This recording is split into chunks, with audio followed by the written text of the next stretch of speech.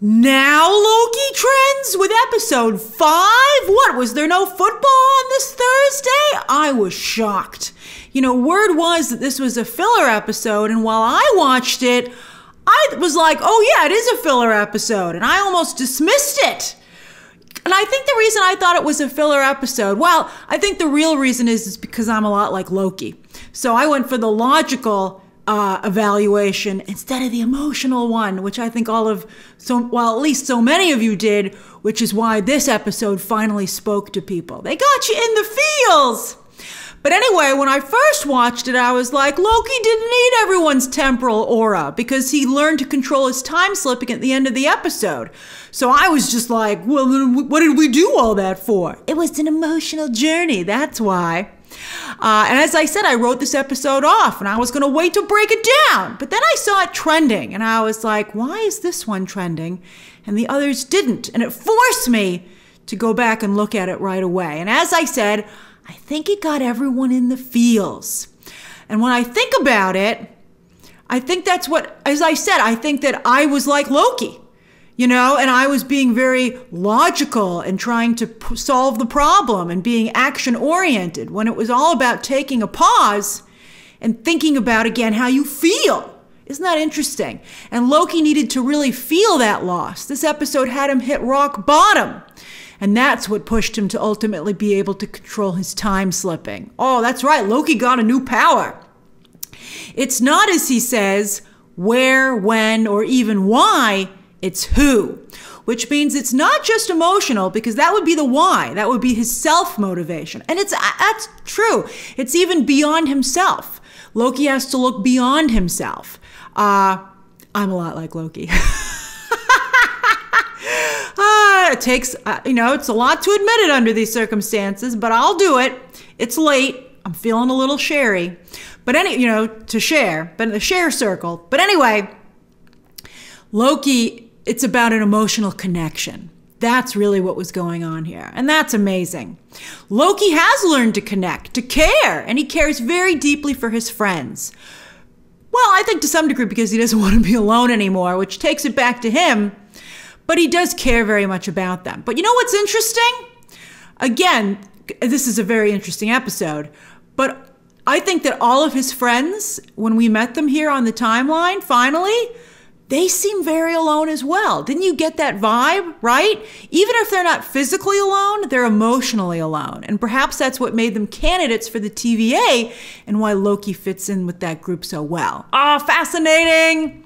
So I was right last week with my predictions, or at least for the first part of the episode, right? So Loki, who did not reset when the timelines exploded because he was pruned from all of time in episode 1, got that right, and that stuck. And then Loki, like me, like my assumption, thought that he needed to find his friends in their real lives on the timeline and re-recruit them to the TVA, but this time allow it to be their choice, which again is what I predicted. And I was like, oh, I got it right. And as I said, that's why I think I gravitate towards Loki as a character, because I have a lot of similarities to him, including, we made the same mistake. We went for the logical, action-oriented thing instead of taking the break, stopping, letting our guard down, which is really hard to do for us Lokis, and going for that emotional connection. Oh, it's blowing my mind. Very rarely do you look into an episode and see yourself staring back. By the way, did you notice they're all on branched timelines? Oh, I liked that. So that would mean that He Who Remains recruited them and then pruned their timelines. So when time reset at the end of episode 4, those timelines all reappeared and everyone rejoined them. So that's very interesting. I wonder what's going to happen now. I mean, will those timelines remain pruned? That's interesting. I guess maybe we'll find the answer to that in episode 6. But anyway, obviously what we have to do in this breakdown is rank the reveals of everyone's life on the timeline, right? In order of awesomeness, starting with the most awesome, which is obviously, let's see if we all have the same one, Mobius. It was close between Mobius and OB. But again, this episode was ultimately about the feels, and I had a lot of feels with Mobius. So share your own rankings down below. But I suspect you all have well, some of you might have OB. OB was good. All right, so anyway. Now, there's two ways to read Mobius's or Don's relation. We've got his real name. I don't know. Owen Wilson doesn't look like a Don to me. But anyway, to read his he looks like a Tim or something. To read his relationship with his sons, right? On the one hand, you could say they're variants of Odin, Loki, and Thor, right? Which is kind of the setup in their interaction. But I think if you really want to be fair about it, both of his sons are kind of, well, let's say rascally, to put it politely. So one could argue that Mobius is simply a patient father, and while he doesn't realize it because his mind's been wiped so many times, Loki reminds him of his sons. But either way, that would make Mobius a father figure to Loki, and I don't like that read, so I reject that. Even if maybe that's what the writers are going for. So maybe, I kept thinking about it because I was like, don't like that. So maybe I'd argue that Mobius, or again Don, was forced to be responsible when his wife left. Aw, that's sad. And so he's, again, I said, feeling very alone. So he's drawn to Loki, the cool kid, who is in a way everything that Mobius would like to be. The guy who actually drives a jet ski instead of pretending to drive one. There has to be some meaning behind that choice. That was a very interesting choice. That has to maybe be it. And I don't love this either, but it's better than the father figure theory. But you know what? I did catch what all the shippers caught, and I knew the shippers would love it. And that was how nervous Loki was to meet Mobius in Mobius's real life, right? Loki very much wanting to look his best, fixing his hair. And sure enough, I saw a lot of you go crazy about that online. With these, if you're not going to go with the shipping angle, and I saw it there. I mean, there was definitely a glimmer of that they put in the show. But if you don't want to go in that direction, is it the son wanting to impress the father, right? Is it that? Or is it maybe Loki not wanting to disappoint the only person who's ever believed in him? I like that. That's the best read of the situation, in my opinion, that I was able to come up with. But I'm curious to how you would, what you think, what kind of insight you think this episode brought to their relationship. There's definitely something there. Maybe it's a little bit of all of it. All right, next would be, as I said, clearly OB, who embodies the title of this episode, science fiction. And the TVA, of course, lives, well, I was going to say the Nexus, but Nexus event is a term in the TVA, so I didn't want to use it, but I like that it kind of fits. But, that's where the TVA lives, in between science and fiction. And, of course, we've talked about how, the first Thor movie had that line about what is fiction, magic is eventually becomes science. And even earlier, Victor Timely had that line about everything is fiction until it can become fact. So you kind of have that continuing. Now, on his timeline, OB is a failed sci-fi writer with a man cave that mirrors his office at the TVA.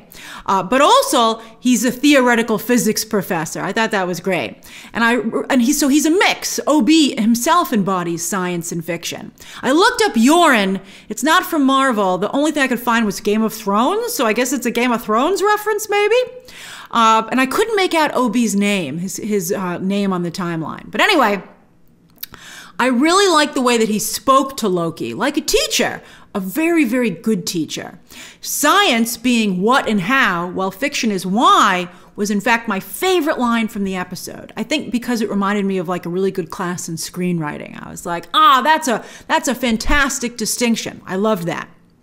OB also realizes that Loki is turning into a tempad himself. Oh, isn't that great? I was going to say a human tempad, but Loki's not a human. He's a god. That he's going to be able to slip through time and space all on his own, which is very cool. And I think another sign of where this season and Loki are ultimately headed. And again, as I said, Loki got himself a new power. That's very interesting. Although I don't know what he's going to do with this in the big picture. Although the TV, in the MCU, although the TVA is becoming more and more important to the overall story, how could Loki not factor into Kang Dynasty and Deadpool season 3? I mean, Deadpool 3. I'm thinking about Disney Plus shows and movies at the same time. It's all blurring together. What have you done, Kevin Feige? But anyway, I haven't heard rumors or from any of my sources that Loki is in there, but could Marvel really keep anything a secret these days? I mean, they're so bad at it. I'm curious as to how they're going to make this all fit together. I hope they do. But anyway, all right, so how cool is it that Loki gives OB the TVA guidebook just as Renslayer gives it to Victor Timely earlier in the season? I love that. And of course, they both co-created TVA technology in a way. Again, it's the snake eating its own tail Ouroboros symbol. Also, the two books are kind of also the same symbol, a snake eating its own tail. Even with Obi's picture in the back, you don't know when one ends and one begins. I love that. And so OB, when he's given the guidebook, is able to build his own tempad. And it takes him over a year, and he loses his job. And apparently he was married too, but he loses his wife. Again, they're all very alone. I think that's a common thread for sure. But we don't know that it took so long. That was a good gag because with the tempad, he can travel through space and time. So it seems like, he just showed up. By the way, I thought this was a little bit of a throwback to the Goonies as well with the makeshift tempad. Seeing Ke Huy Quan in so many fantastical stories lately, it was really refreshing to see him more in the real world. And it really felt like you were seeing Short Round all grown up. And I think that's because particularly in the bookstore, it did have a little bit of a Spielbergian feel. I like that. Then next, I would have to go with B15, who is a pediatrician we discover in New York City, which fits her caring, nurturing, but still no-nonsense attitude. Although, she should have written that warning on that little girl's cast the other way around, because the little girl can't read it herself. It's upside down to her, and that really bothered me. I was like, it's not a warning to her, it's a warning to others. She should have written, "Don't let me climb trees" on the cast, because that little girl can't read it herself. It was just a little thing that really upset me. All right, so then, well, I don't think Sylvie really fits in here because she had a different set of rules. So last, in my opinion, was Casey, who pulled a Shawshank Redemption, but out of Alcatraz in the 1960s. It was a funny line when they said, "You're going to have to find your own way off this island." And then Loki just time slipped out of there. And I thought that was great. But while these sequences were beautifully shot, the shot where Casey was looking up at the light from down below in the tunnels, that was great. And Eugene Cordero has a really cool face, was particularly well highlighted by the light, but he's not a good enough actor to pull these scenes off. I didn't buy him as the thief. I didn't buy it at all, in fact. But I could see why they did it from a writing perspective because it was a good misdirect to think that he stole the crude tempad to, commit crimes in time and space. But in fact, that timeline had also started to unravel. So that was good. That was well set up. And then with Sylvie, we went back to McDonald's, where I think the timeline was already starting to unravel there already, because that's what happened to Sylvie's food. When it wasn't there, I thought we were going to cut to Loki eating it. I was like, is Loki going to eat French fries? I would love to see that. But he wasn't. But I forgot about the food because I was just so wrapped up in their reunion. But I think that's what happened. I think it slipped away. By the way, I'm disappointed to say I'm starting not to feel the spark between them anymore. I think they truly have broken up, and the best they can hope for is exes who remain friends. And that makes me sad, but I guess that's like real life.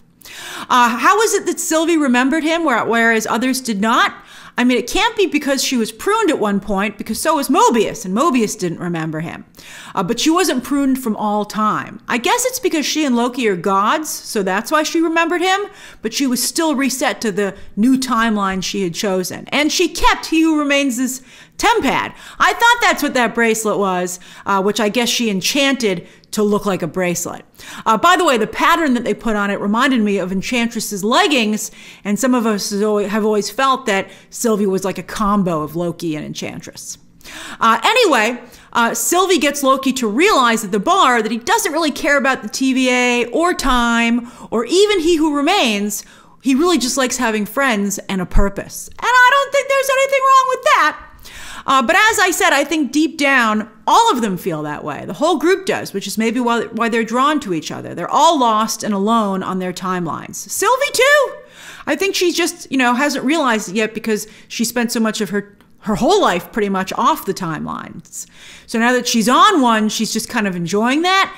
But you can see when she's at the record store, she's not really enjoying it. So I think she would have eventually gotten there. But, the timelines fading or spaghettifying hurried her up too. Oh, that's interesting.